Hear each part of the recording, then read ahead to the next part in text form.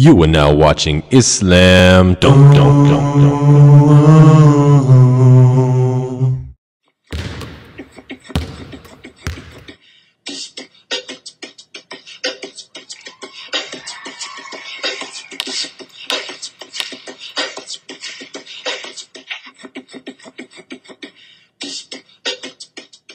Islam don't. And Jibril can give you Islam TV, your one stop for info on Islam, articles, advices, seeking knowledge, refutations of misconceptions against Islam. On today's show, Taqwa Tunes, a poem about a Muslim girl's journey to wearing the headscarf.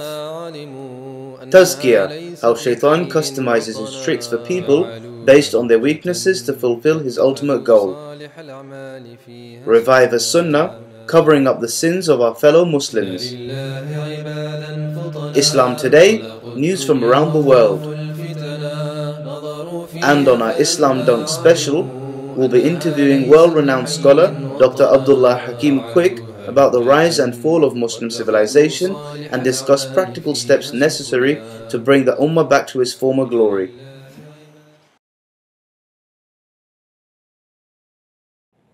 I feel all eyes are on me. Digging deep in my soul like a hole, I am transformed into something I am not, but I am aware. 360 degrees and it don't stop there. There's smiles all around, but the smiles don't mean what they seem when they see me. Their smiles seem hungry. I'm aware. I'm aware of my hair flowing down on my back that is bare, that is flesh for the eyes. I then say, I don't care. But the truth that is there, underneath all this hair, is that I am aware of the stares, of the glares, of the smiles, of the glower, the winking, the waving, the how you doing. Now as those eyes search keenly, I see what they miss. Probably, most likely, the most striking thing around me. The blokes look straight past what I see, and all I see is beauty. Because my eyes just captured the most beautiful thing in my sight, and what do I see? Nothing. Nothing glitzy, nothing exposed, nothing blinging, nothing on show, nothing at all. And now I look down at myself and I'm thinking, there's so many things I just got wrong. Beauty is that which is hidden, not on show or to woe. Now I understand that more. Wallahi, I am free.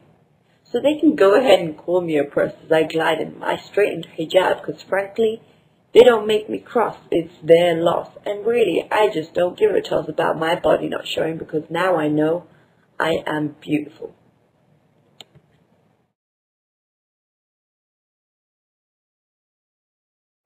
بسم الله الرحمن الرحيم الحمد لله رب العالمين والصلاة والسلام على رسول الله وعلى آله وصحبه ومن والاه أما بعد. Welcome to you again in the Tazkia session in Islam Dunk TV show.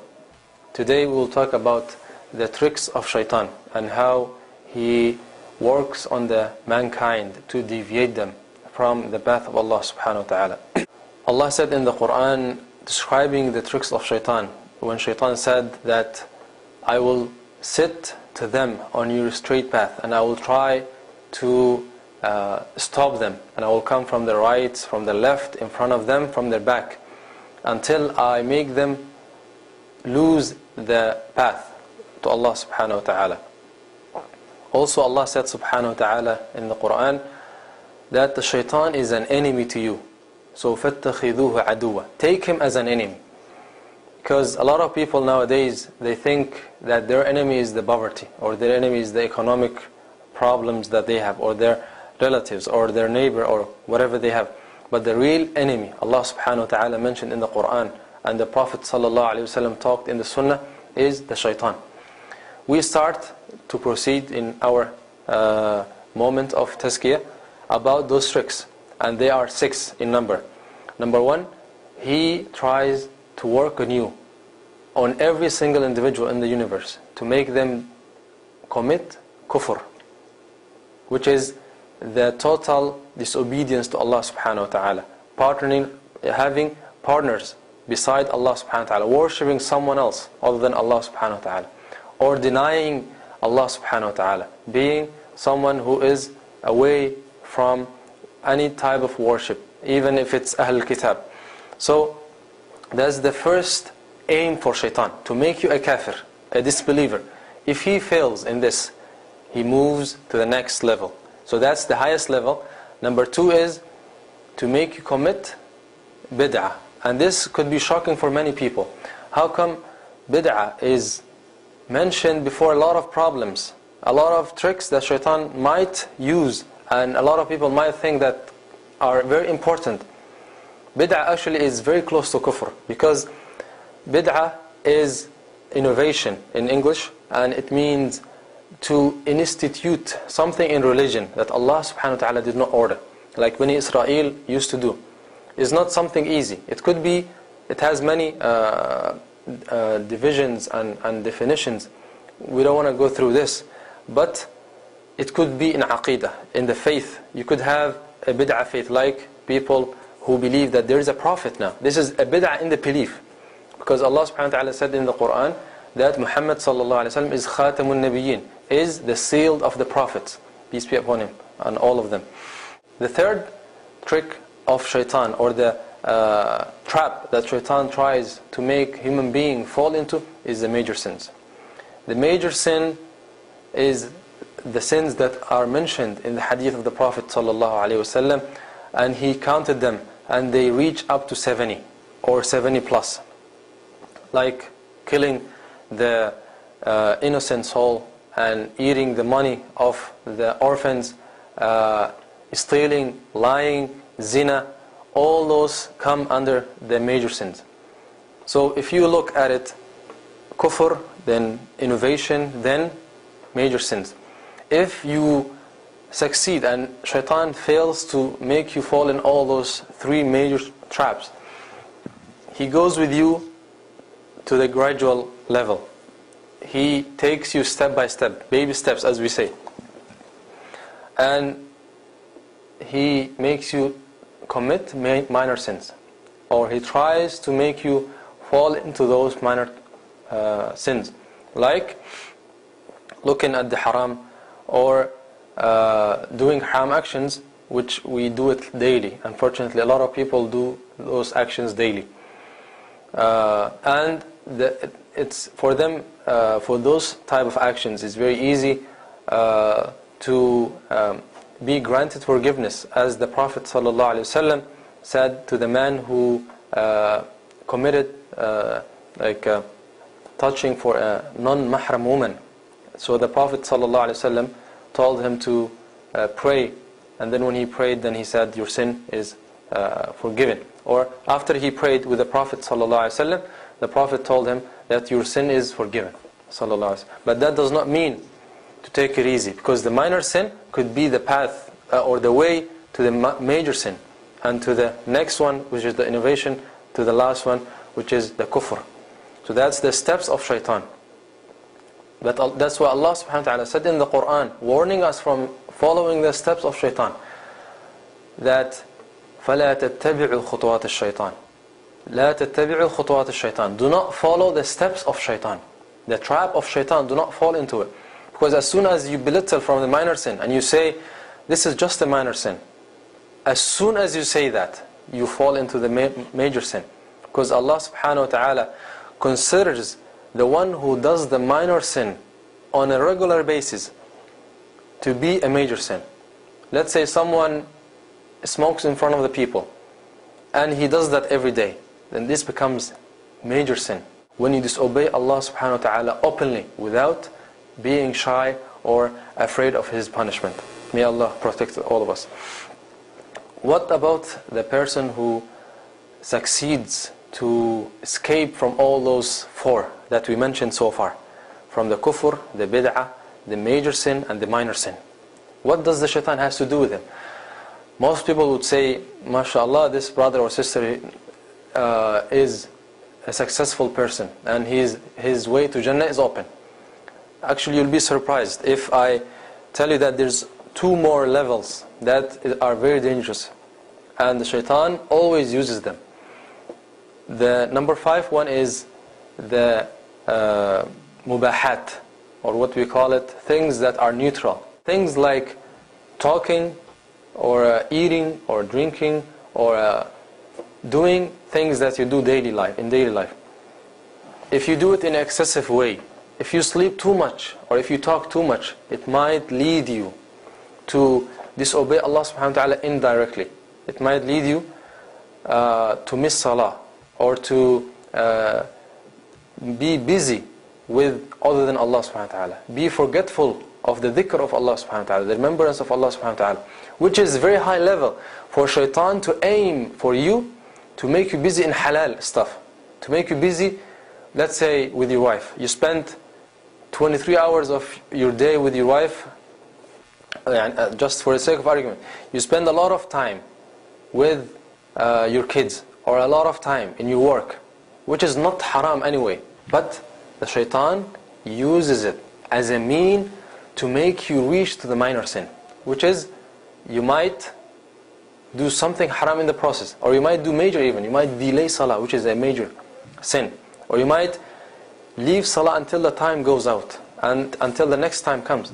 For example, some sisters, they talk on the phone for hours and hours, and some brothers, they would chill with friends for hours and hours, and that would lead either to backbite or to make gossip, namima, which is from the major sins. So it's very important to be aware of this trick of shaitan.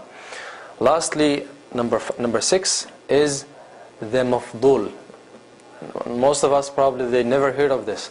The mafdul is an action that is actually an obedience to Allah subhanahu wa ta'ala. It could be praying, it could be fighting your hawa, your nafs, fasting for the sake of Allah, praying the night.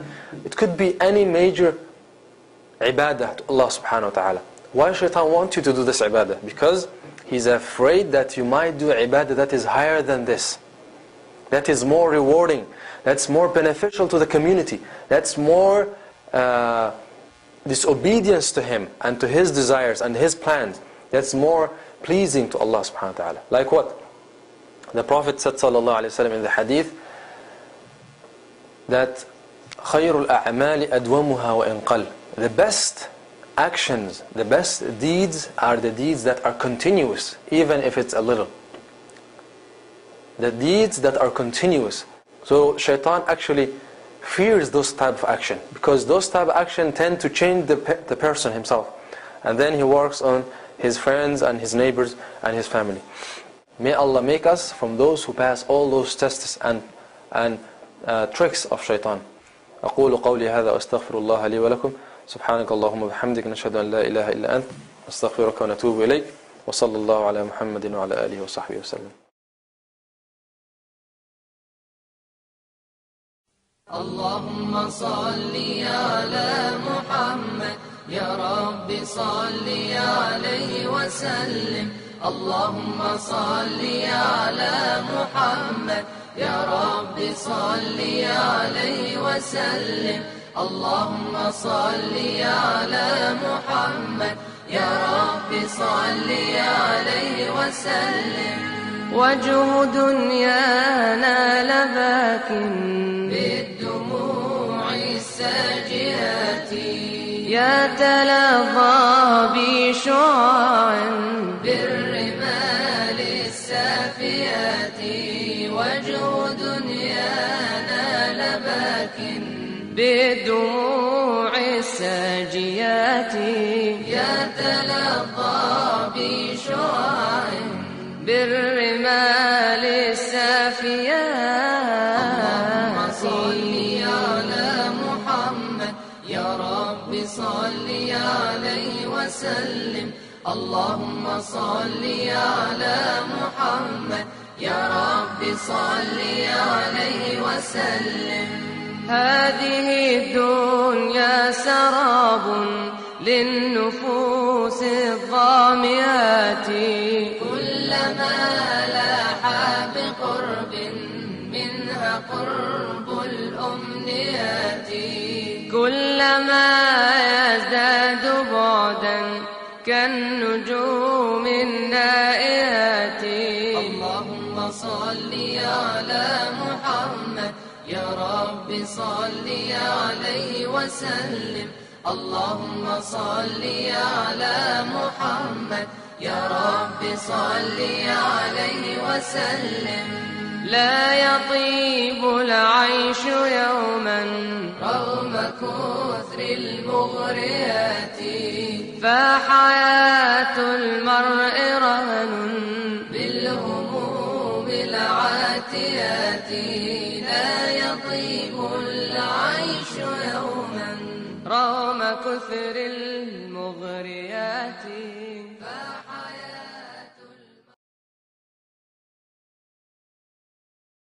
You are now watching Islam.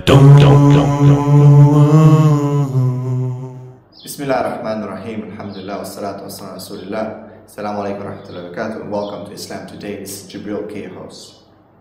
It's been almost a month since the revolution that took place in Egypt, and the world is left in the shadows of confusion, of knowing whether this was a good and proactive and positive movement, or whether it was a negative.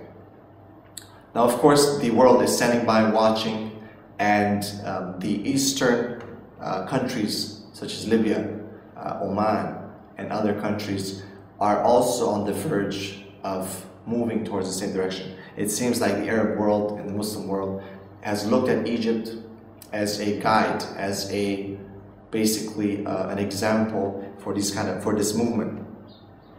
The instability of the Egyptian population, the instability of the Egyptian system has led to many revolts, many revolutions, smaller revolutions are taking place across the country. People are calling for reform and so on. It's been going on basically for the past month, and we have to understand that somehow the instability of the country is actually causing instability in the region. The plight towards democracy that people have chosen to take did not seem so favorable, which seemed so favorable at that point is not so favoring today. Stability versus instability is something that has to be looked at when such emotional, I would say, choices are being taken by people. Revolts, instability in society, instability in social measures, instability in economy are something that is very damaging, not to the population itself, but to the whole region. Of course, when you have a fire tends to spread. Now, it doesn't befit anyone to sit and criticize any system, or it doesn't befit anyone to sit and criticize any people when they are not there, when they don't understand why they are there. So it is not the purpose of this report to criticize Egypt, to criticize the Egyptian people. These reports are just to basically give food for thought for people about what's going on in the world today. What's happening with the Muslim Ummah, what's happening with the people, not just the Muslims, but everyone in general. We need to understand that there are alternative motives for some of the events that are taking place. The Egyptian people have suffered so much at the hands of oppressors, at the hands of colonizers and conquerors for the past, 100 years, with the British, with the government that was instituted, the people that followed and so on, and finally culminating with Hosni Mubarak for a leadership for about 30 years, accumulating in the vicinity of about $70 billion when people are starving in Egypt. The Egyptian population has suffered dramatically. The children, the women, and so on and so forth, while certain people have lavishly lived their life and have provided for their families and have established systems where no one was able to prosper except those whom they wanted. So the question for today's show is, where from here?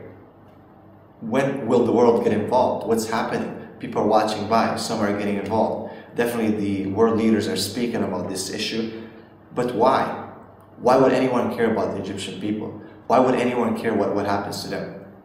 See, my brothers and sisters, my dear fellow watchers, viewers, and so on and so forth, this is not a war of democracy. This is not an applied towards democracy. This is not really even about systems and governments. This is about the people. What are the people to gain from all these things? What are the people to gain from oppression? What are the people to gain from regions that are basically making their purpose of living off the back and the hard work of millions of people? And as we know, the Egyptian population is the biggest population in the Arab world. So where from here? Where will the Egyptian people go from here? Will they go towards democracy? Will they go towards a more Islamic-oriented system, as the Muslim Brotherhood is calling for? What is happening? Is anyone going to be willing to accept, for example, an Islamic system? Is that democracy itself? Would a democracy dictate that that is allowed? Well, what will happen? Will the army keep on with the power and keep on hold? We have to understand what's going on in the world. What will be the next step for Libya? The pro-supporters of the Libyan president, and those who are anti. Why is it so important for the rest of the world, for example, for such changes to happen in these countries? And from my understanding, and I think there's something very clear and self-evident, is that the resources that are present in this country, such as oil, play a very big role in whether people in the world care or not care about the Egyptian people. Where people can come and say, oh, we're here to help you. But yet in the end, they just want to plant another oil extracting device that can basically assure that their country will prosper and that they will have gas to put in their cars so they can go live their own lives. This is Jibril K reporting for Islam Today. إن لله عبادا فطنا طلقوا الدنيا وخافوا الفتنا نظروا فيها فلما علموا أنها ليست لحي وطنا جعلوها لجة. And now our Islam Dunk special, an interview with Dr. Abdullah Hakim Quick. Assalamu alaikum wa rahmatullahi wa barakatuh. This is Omar Malik from the Islam Dunk TV show. Today we have a very special guest with us, Dr. Abdullah Hakim Quick. Doesn't require too much introduction as he's a world-renowned scholar, but I just want to give a little bit of information about who Dr. Abdullah is. Dr. Abdullah Hakim Quick is the head of Islamic History Department at Al-Maghrib Institute. He has served as an imam, as a teacher and a counselor in USA, Canada, South Africa and West Indies. He has also traveled over 60 countries, so mashallah he's a very experienced man. I welcome Dr. Abdullah Hakim Quick here to be with us on the Islam Dunk TV show. I want to first of all gear our question towards what exactly was the golden ages of the Muslim Ummah briefly, and how it was called the Dark Ages, but what exactly happened in it and what caused the fall of the Muslim Ummah. Bismillahir Rahmanir Rahim. Alhamdulillah wa salatu wa salam ala Rasulullah wa ba'd. Islamic history really is the history of humanity, and it's important for us to begin to look through the veils of ignorance and misunderstanding that has clouded history in many parts of the world. And we have looked at concepts like Christopher Columbus discovering America, and Magellan discovering the Pacific, Vasco da Gama discovering a way around the Cape of Good Hope. And we realized that you cannot discover a place if people are living there already. So terminologies that are being used in many cases do not convey the real truth or a more objective position for what they are supposed to be dealing. In the case of Islamic history, we know that the last Prophet Muhammad sallallahu alaihi wasallam, he was not the first prophet of Islam, but he was the khatam, or the seal, of the final prophets and messengers. And in his Arafat sermon, he sent his followers out. He told them, after he gave them a beautiful message, that they should take this message to all those who were not present. So the companions of the Prophet ﷺ actually moved out, and it is reported that the majority of them actually died outside of the Hijaz area. And you'll see his companions making it all the way to China, far north to Russia, deep south to the Swahili coast of East Africa, all the way to the Atlantic Ocean. You'll see them in many parts of the known world, spreading the teachings of Islam. One of the beautiful things that the Prophet, peace be upon him, taught was that we should seek knowledge from the cradle to the grave, and that knowledge is something from Allah subhanahu wa ta'ala. And so therefore, when Muslims encountered other civilizations, they didn't destroy their libraries or reject their information, but they assimilated that information into the world understanding of Islam. And it was through that assimilation that we were able to filter out some of the negative parts of the knowledge and to keep what was positive.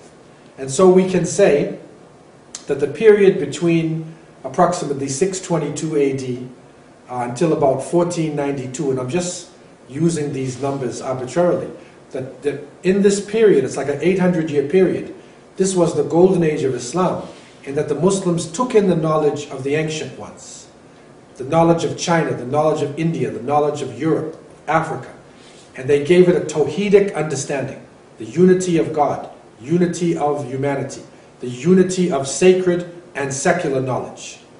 In Baghdad, under the Abbasids, the Khalifa Ma'mun, he even had what is called Baytul Hikmah, the house of wisdom.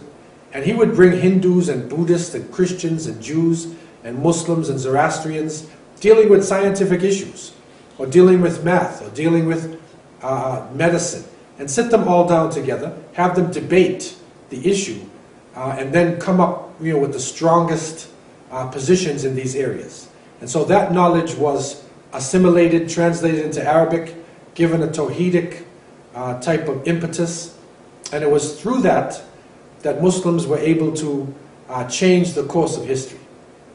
And we find that, for instance, the Khalifa Ma'mun, he commissioned Al-Farghani to look at Ptolemy's book on astronomy, and he actually came up with a book on astronomy that was used in Western Europe and West Asia for like 700 years. And so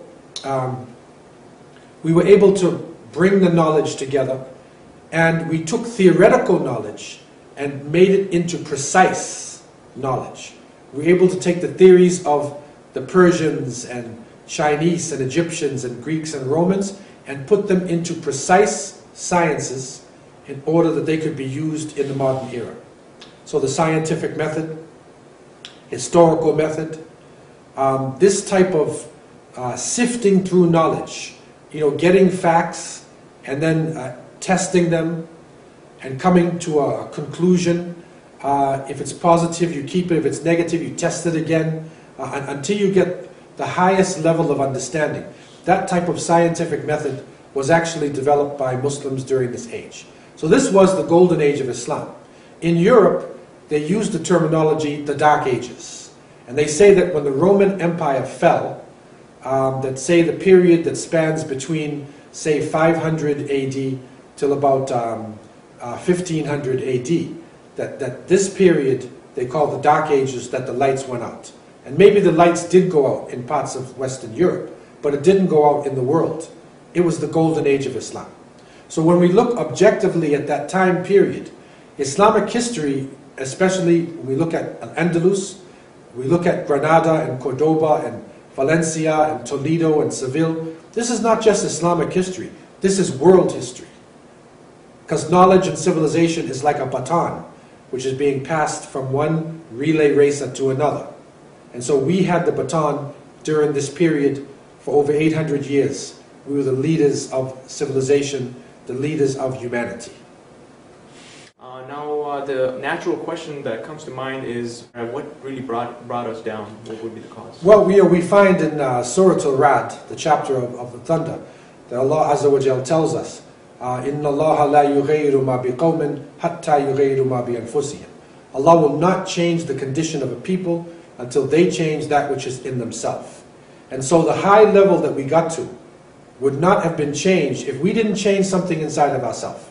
We became greedy, we became tribalistic, we became racist, we loved the dunya, the life of this world, we were treacherous with each other, and when these divisions came in and corruptions came in, some people started drinking wine, they started committing adultery and fornication.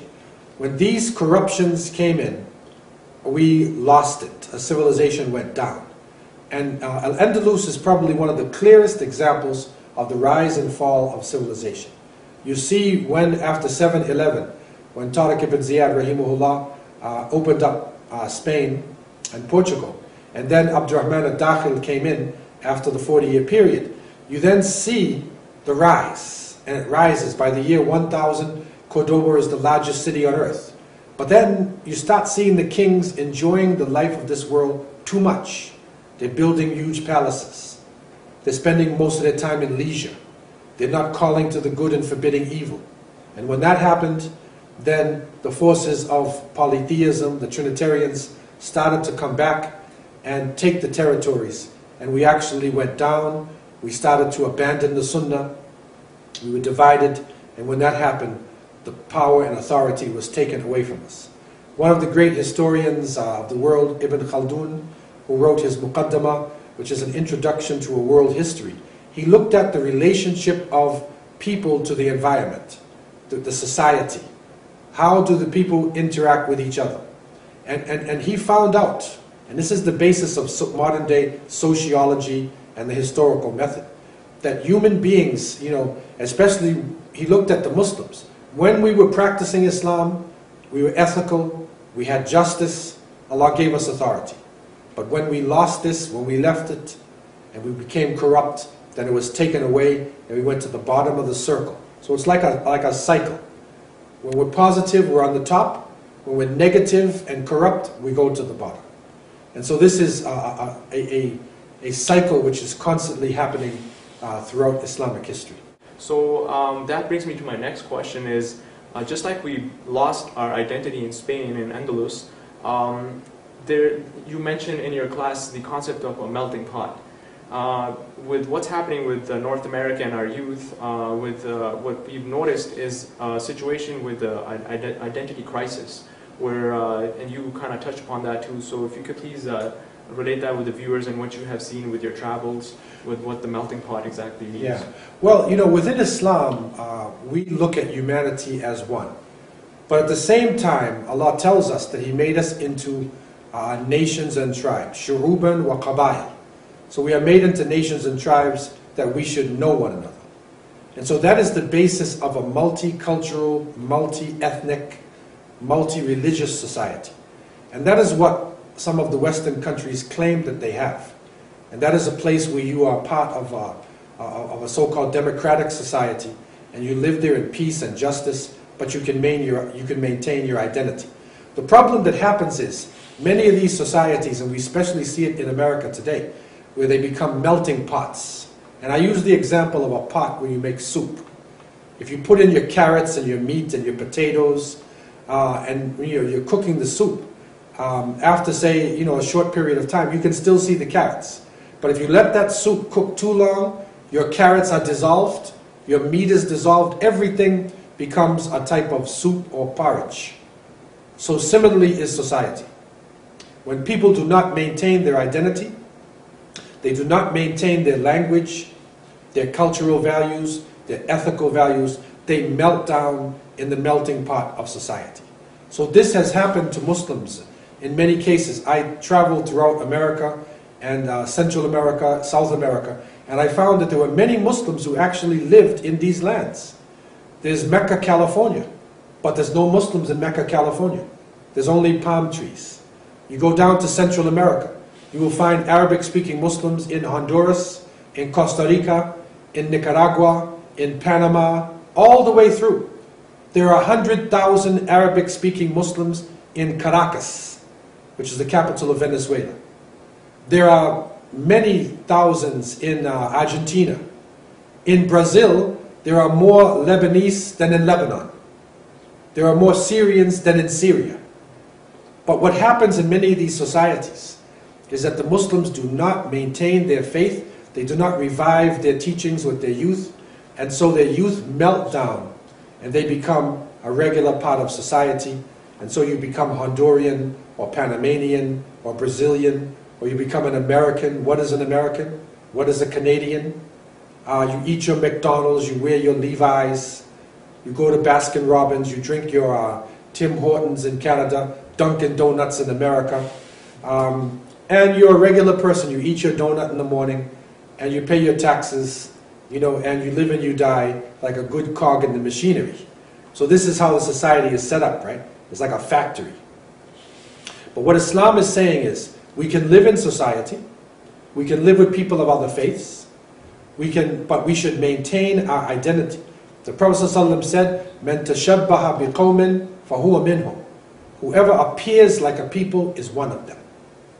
And that appearance is not only in dress, it's character. Character really is the most important thing. Do we swear? Do we act vulgar? Right? Are we acting savage? Do we look towards gangsters and bank robbers as our heroes? Or do we, look towards those righteous, pious people who have established justice in the world? Do we look towards X-Men and mutant creatures, as our heroes? Or do we know about the great men and women who have established Islam throughout the world?